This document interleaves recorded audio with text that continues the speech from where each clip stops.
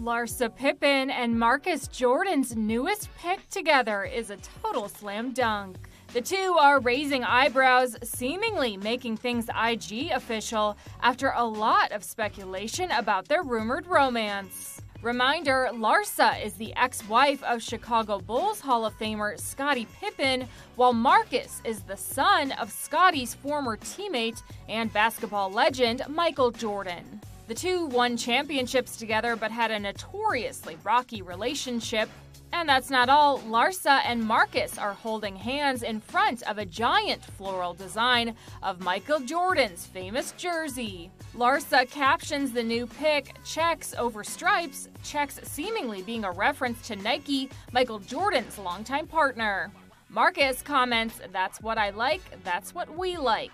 It all follows dating speculation after the two were reportedly spotted together on multiple occasions, including in September when a source told E! News that they were just friends who had lunch.